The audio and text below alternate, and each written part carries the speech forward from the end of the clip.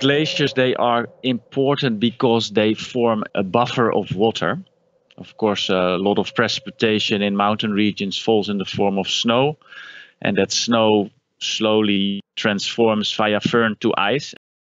And that ice can be stored for tens or hundreds of years, and it is slowly being released as meltwater.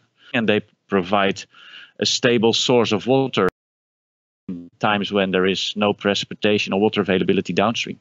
So the snow accumulates in the accumulation zone that transforms to ice, and then under the force of gravity, that ice flows down towards the ablation zone where it then melts. So what we see now for almost all glaciers over the world is that the amount of net ablation or net melt during a year is larger than the net accumulation. Every year the glacier is losing mass. In the short term, they will provide extra water.